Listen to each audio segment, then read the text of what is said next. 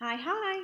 I am sharing with you how I use Trello to organize my blog calendar. Let's get started by grabbing the template I've provided for you, and that is in the Bloom Hustle and Grow resource library. And once you get that, you want to make a copy of it. Show menu, more, copy board. Make sure keep cards is checked, and then let's just name this blog copy and hit create. You, of course, can name it whatever you want. And now this is your very own copy to customize, and you'll see over here that the name has been changed. And I've already populated this with some lists for you. It goes from idea to publish. So it takes the blog post all the way through. The very first list is inspiration clipped articles, and these are things that I've collected from the web just really quickly using the Trello web clipper. And I have that right here for you. There's a link to the Chrome extension, so you don't have to search for it, and you can install it right there if you use Chrome. And let's see how that works. So here's an article from Buffer, and I already have the clipper installed right here. And then you search for the board that you want it on, so it's blog copy, and then the list that you want it to go to. And so I just have inspiration clip. And you want to check attach the article right there. You can add your own description if you want. So if you know you might want to use this article on a blog post titled Branding 101. And hit add. And it shows up right here. So this is just a quick, easy way to save articles that either I'm doing research on a topic, or it has inspired me, or I think I might share it in a post, and I can just save them right here without clogging up my more thought out ideas. So the next list is ideas, and these are topics that I know I want to address on my blog. And this is where a blog post starts. And I have a template card here for you. And I use this card every time I start a new idea, and it just helps keep me organized. So let's copy this card. And let's take a closer look at it. So up here you can put, your idea title, whatever it is. I'm sure you'll change it later kind of as you refine your ideas. But just whatever you want to that captures your eye, that that's the topic you want to be writing a post on. And then in the description, I have some areas that I use later as the blog post progresses. But a lot of times I like to jot in this area maybe just ideas or things that I know that I want to include in a blog post. So maybe it's resources for branding. And let's name this Branding 101.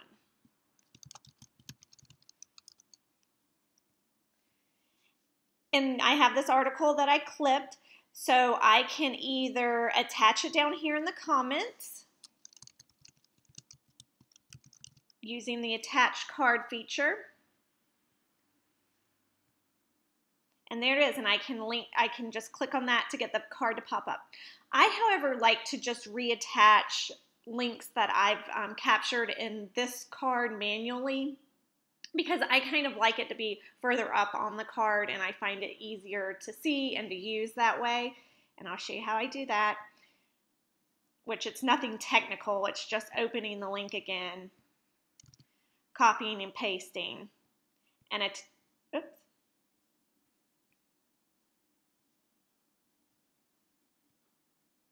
and attaching it back to the card. You'll see here it attaches up here, and I just find that much easier to find resources that I've wanted to use for a particular blog post. But you can do it any way you want to. And down here I have some checklists, and again, these go as the blog post. These are used as the blog post progresses.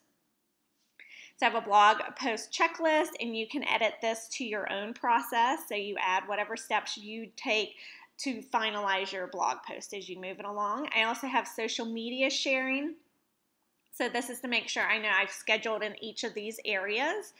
And then I have separate Facebook groups and Pinterest boards, mostly group Pinterest boards down here, and I actually name out whatever I'm a member of in these two areas. And then when I share it to that group or share it to that board, I check it off here, and it makes it just so much easier for me to keep track of where I'm sharing stuff, what I'm sharing, and what content I'm using. Now I want to talk a little bit about labels. So you'll see one up here. And I really like the color coding, and you'll see why when we move to the calendar view. So let's go to labels. And since this is on the list board, I have it checked as ideas, and you can name your labels whatever you want. So you can create a new label if you want, pick a new color, and maybe you want to know that something's a rough draft. But you'll see I have different labels there, and you can remove a label if you want, just like that. So you just click the check mark or click on. Super easy. So now I'm going to move over to the calendar view to show you kind of where those labels really come in handy. And I've created some fake blog post cards here just to give you an example. And you'll see green is published, orange is drafts, blue is ideas, red is scheduled. So that means it's coming up, but it's not published. The date hasn't come up for it to be published. So let's go to calendar. And if you look here, the cards show up in the calendar view, which I find just really, really easy to look at my calendar and know what blog posts are coming up and how my schedule looks. And it's really helpful here with the labels, because then I know, okay, that one's all done. I don't have to worry about it. It's scheduled to post. It's ready to go. I know I need to start working on this one, and I need to get on it because it's due the 16th. And then you just hit calendar again to go back out. Let's go back to the Branding 101 card and add a due date there. So let's say I want it to be ready by May 25th, and I'll just save it. And again, we'll go back to the calendar, and there it is. So I love that feature. In each of these lists, I have a card at the top kind of describing how I use this list. And then underneath the description card, I am attaching some resources for you that I have found very helpful in improving my blog writing, improving my titles, things of that nature. For instance, in this one, I have the Co-Schedule headline analyzer, and it's just nice to kind of get feedback on titles that I'm thinking of naming a blog post and things of that nature. So in each list and in that top card, I have some resources for you that I've found helpful in improving my blogging. And as I progress the blog post, I move the card. So here, let's say I've sat down and I've actually drafted out a rough blog post, or, you know, it's almost ready. And then I write my blog post in Google Drive, and I always attach it here. That way I'm not searching through my ideas and being like, oh God, I know I wrote like 5 sentences when I got out of the shower, but I can't find that document. So that makes it really easy, because every single thing that I need to complete the blog post is right on this card. It's attached there. There's no like, oh, did I put it in this folder? Did I put it in that folder? There's like 20 things in this folder. Makes it super, super simple. And so let's change this to draft, and let's take these 2 things off. And then I always attach the blog graphic that I've made for it, because I find it so much easier, again, to look at things when they're more visual, and it just gives a more of a visual on the card itself, so it's easy to find. So I know, say I've already scheduled the blog post and I want to go back and share it, and I want to share in this Facebook group or that Facebook group. It's really easy for me to go in and grab that link and to share it. So I'm going to show you an actual card that I've copied over from my personal blog editorial calendar. So I put the short link here in the bit.ly link. And again, I have the graphic uploaded. And I also linked to the actual blog post. And in this case, all of these would have been checked off because it's scheduled to go.